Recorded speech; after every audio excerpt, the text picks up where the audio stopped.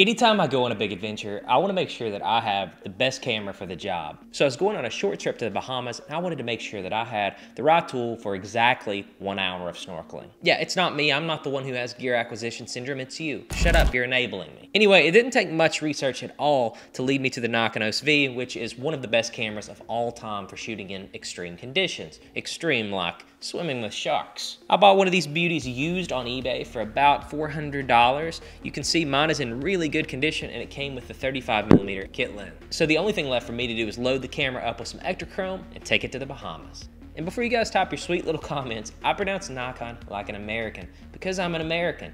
Pronouncing it any other way would be weird. I don't give you guys shit for how you pronounce aluminum. So let's talk a little bit about the history of the Nikonos. It actually surprised me that the camera wasn't entirely the product of Nikon's own engineering. The Nikonos system began life in 1959 as the Calypso Photo, a camera co-developed by the French ocean explorer Jacques Cousteau and Belgian inventor John de Wouters, and the camera was produced by Atmos. In 1962, Nikon acquired the sole production and distribution rights to the Calypso camera, bringing it under their umbrella. And that's when Nikon decided to change the name to the Greek god version of Nikon, which was Nikonos. Now I'm just making all that up. Looking at the camera, it actually has more in common with Nicki Minaj than you think. First of all, it's thick. Number two, it comes dressed in bright colors. And anybody who's ever used one of these cameras is quick to tout it as the perfect all-weather camera.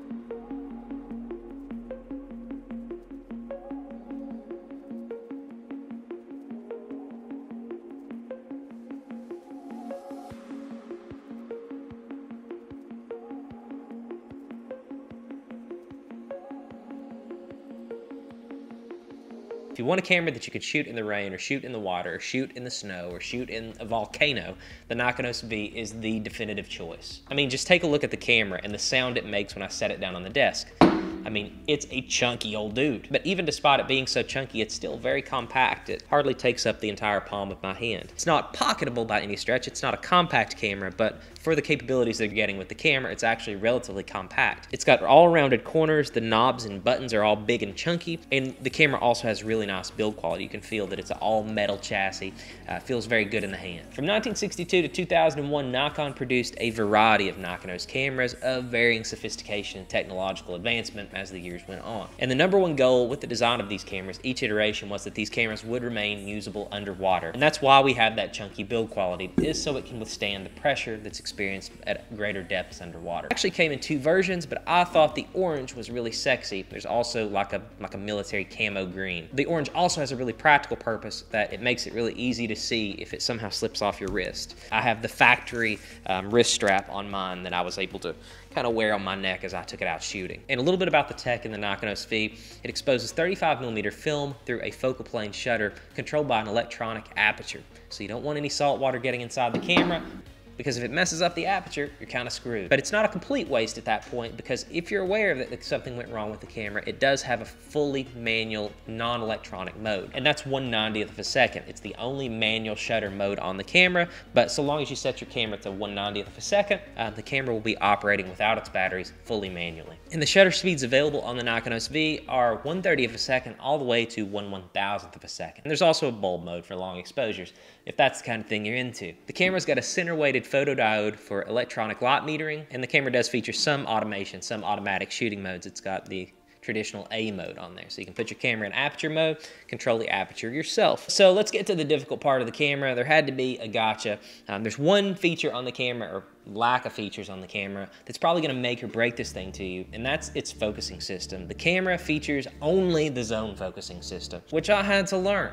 to use this camera. So all that's to say, there certainly isn't any autofocus. There isn't even a parallax or any sort of lining up the weird little circles so that you can actually achieve critical focus. You have to be able to roughly guess about how far your subject is away from you and then set your lens accordingly. And that obviously necessitates that there be some choices made when shooting this camera. You're gonna be a lot better off with the Nikonos V stopping this thing down to give you a big, wide depth of field. That way your guesstimations can be a little off and you still get good focus. It's also worth talking about that there's a tripod mount on the bottom of the camera, and then also that every critical joint on the camera, anything that might be exposed to water, a point of failure, has a silicone gasket in there, which they would ask you to grease before you use the camera to make sure that everything holds up. I hope I didn't scare you off at this point with the weird focusing system employed by the Nikonos V, but shooting the Nikonos V is actually pretty darn intuitive. The camera, in my mind, functions less like a professional SLR system, although it does have interchangeable lenses, and much more like a premium quality point and shoot. And especially once you decide that you're gonna shoot smaller apertures,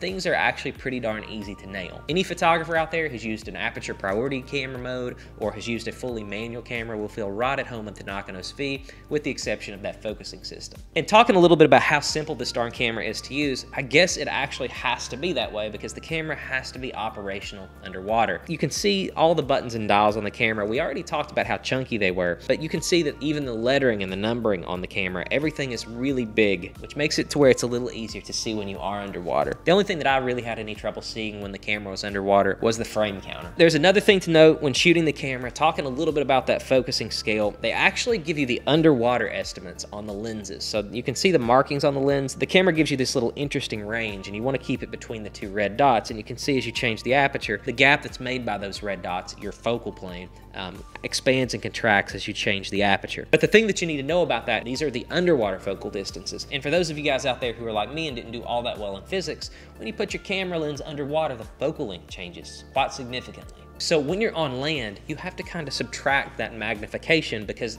so again, this is the underwater focal plane, not the on land focal plane. So you just need to be aware of, there's like a 1/3 increase in your focal length. That can goof you up, especially if you're shooting at wide out. The shutter on the camera is nearly silent. And in fact, when I was testing the camera out to make sure everything worked properly, I had to put the camera right up next to my ear to even be able to hear it. So the Nikonos V, it was made really for one purpose. It was made to function and work properly in really difficult situations. And I have to say that I didn't put it in that difficult of a situation. We just swam with some sharks, but the camera worked flawlessly. If you're somebody like me and you do actually enjoy some adventure, you know, I've got some hiking trips planned, love going out and camping in the snow, you're going to be doing some snorkeling, going on vacations, those types of things. It definitely pays if you want to continue to be able to shoot film in those challenging situations. And frankly, there is no better camera than the Nikonos V. It's going to give you the functionality and the capabilities to be able to get excellent images, which you've seen in this video, for a camera that can be had for not a ton of money. But even more broadly than that, you can see by the size of the camera, it's pretty great as an everyday camera as well. You know, I routinely carry around a Leica M6, which for all intents and purposes weighs about the same as this thing. And with the Leica M6, there's this constant awareness when I'm using it, that I'm carrying this thing that is very expensive. And I need to be aware, my briefcase, wherever this thing is, like I need to make sure that the Leica M6 is always near me and it's not gonna get stolen. With the Nikonos V, you lose some of that. Not only is the camera not as valuable, so you don't have to worry about theft, but the camera is also really durable, so you don't have to kind of baby it or protect it. The camera's gonna be fine. If you knock it into a wall, if you drop it off the table, like the camera is ultimately going to be fine. I love my Leica M6, but there's definitely a place in my bag for the Nikonos V. It's a great camera. Prices on the Nikonos V these days are not all that bad. I bought mine in really good condition. It came with the box. The lens even came in a box. The camera came in its original box with its original hand strap and even the original tube of silicone grease. They can be had for much cheaper than the $400 or so that I paid for mine. You could probably pay quite a bit less and get one that's a little more used condition. And for about the $200, $250 that you could get a really used version of this camera, I think it's absolutely worth it. But talking a little bit about the legacy of the Nikonos V, almost every important underwater shot and even a bunch of those adventure shots that you saw from National Geographic from the 1960s all the way to 2000 were taken on a camera something like this, a Nikonos camera. Because of the durability, because of the rugged reliability, these cameras were trusted by photographers the world over. These cameras were made to be the perfect all-weather rugged camera, and they do a great job at that. For a little bit of money, these cameras can deliver exceptional image quality no matter the situation you take them into. And if after watching this video, you're not interested in a Nikonos V because it's big and chunky or whatever, and you want something a little more sexy, check out this video about the Contax G1. It's a more fragile camera, but darn, that thing looks good. As always, guys, thank you so much for watching, and we'll see you next time.